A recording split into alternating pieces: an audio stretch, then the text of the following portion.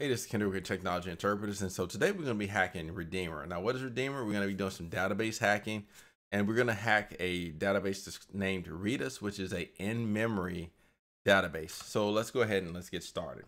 All right, so what you see here is I'm going to go ahead and copy. I've already done the basic stuff. If you don't know how to connect, I've got videos on my channel to show you how to connect to hack the box, etc. So copy the IP address. I'm going to go here.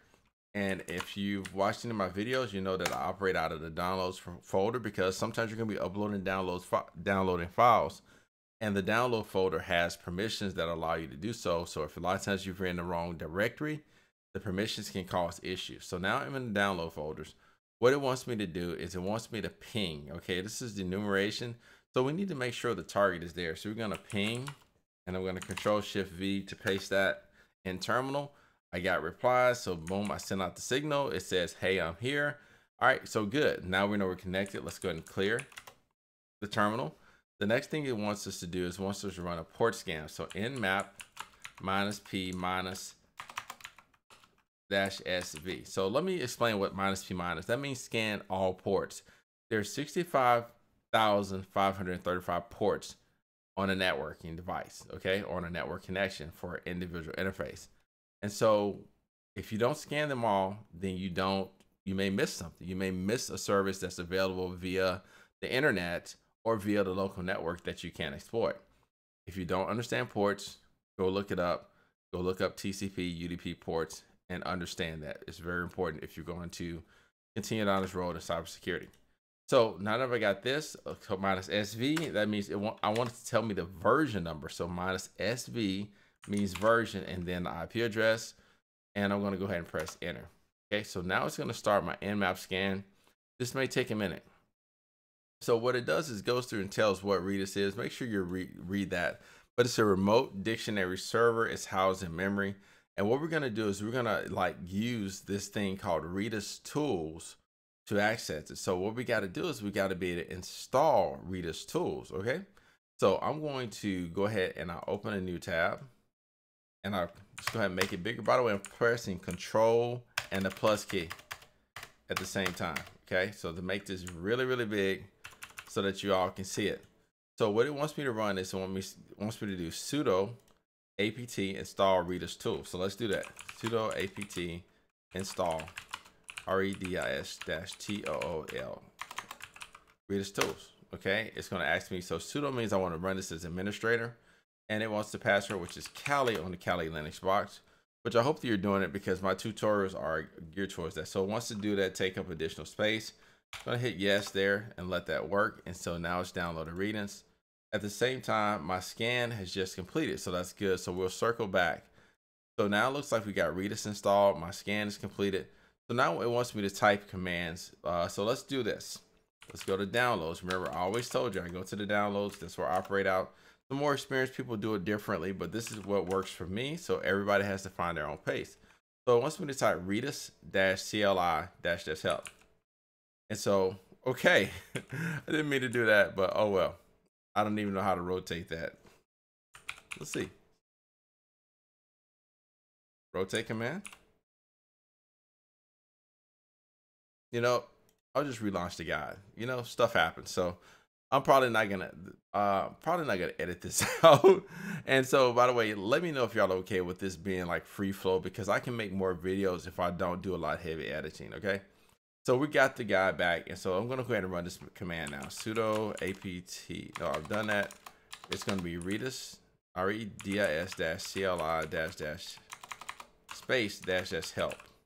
Notice it turns green when I get the command right. So it's telling me all the different commands that I can use with Redis. Okay. All right. So that's what the help file does. It gives you all the syntax, which is basically how to type the command.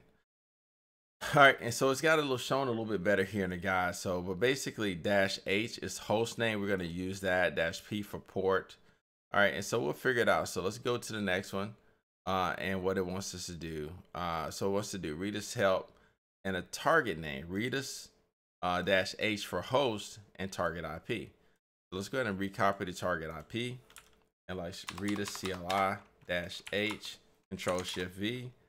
All right, and so we ran the Redis command, and looks like that actually connected us to the host. Okay, so now that we're connected, and we're connected using port 6379. Okay, so that's what's working here. Now let's look at our nmap scan. Let's correlate this.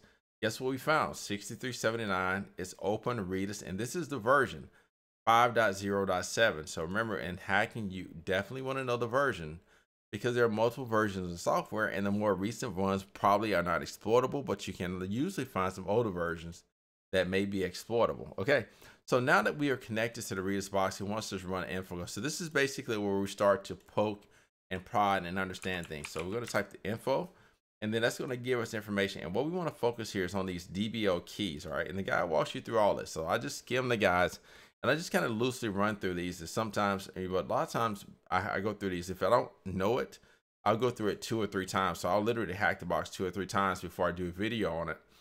But I felt pretty comfortable because this one was straightforward. Okay, so what it's done is basically it's showing us now DB0 is the number of database. Remember, in computer world, 1 is naturally not the first. Things tend to start with 0 as the first position, the first anything. 0, 1, 2, 3, 4, 5. In our world, think 0 first, okay? And then number of keys, there are 4. So this is actually like counting. So this is not position. This is counting. So there are 4 keys and there's 1 database. That's what the guide is walking you through and letting you know, okay? So we want to do a select 0. This is very common when you're doing database type of stuff. So we're going to say select 0, which is we want to like interrogate database 0. And then it wants us to type keys asterisk, which we want to list all the keys that are in this database. All right. And so let's see, did we get it? Nope. Key asterisk, we need keys. Typo, syntax. So KEYS, keys asterisk. Okay, cool. So this is interesting. So in this in-memory database, we've got 4 keys stored, and one of those is the flag, right? So what it wants us to do, it wants us to do the get key command, so we can view what's stored in each key by doing this. So in the tutorial, it wants us to do get temp first. All right, and that's the value in temp. It wants us to get store. And then it wants us to get known. And then it wants us to get flag. And that is the flag that we're going to use to hack this box. Okay, so congratulations. You successfully retrieved the flag. We ain't throwing grenades. You successfully received the flag from the Redis database. So anyway, with that being the case, Control-Shift-C to copy that. So now let's go through and let's answer all the questions, okay? Which TCP port is open on the machine? Okay, so this is where we drive this home. 6379. Okay, that's our answer. That's number 1. Which service is running on the port that is open on the machine? The service is Redis. Right here, see service Redis. That gives you a description and the version right there. That's part of the version, but the service is Redis. All right, show that. That's correct. Okay. All right. What type of database is Redis? Choose from the following option: in-memory database, traditional database. Redis is an in-memory database. Okay, we saw that it's in the guide. So understand that it means it's actually stored in the RAM of the computer. Okay, so there we go. And then which command utility is used to interact with the Redis server? Enter the program name that you will use to enter with that you will use to enter into the terminal without any arguments. So you remember it was the Redis CLI. You should have it on my other screen here. If we scroll up, remember that's what we launched, we downloaded. So we got a lot of stuff here.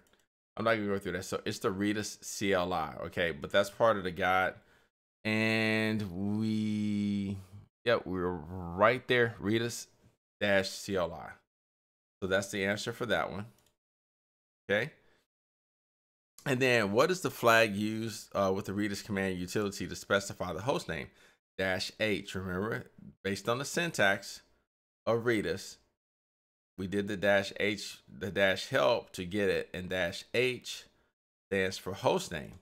We could also specify a different port. Maybe they configured Redis for security, and maybe they changed the port from 6379 to something else.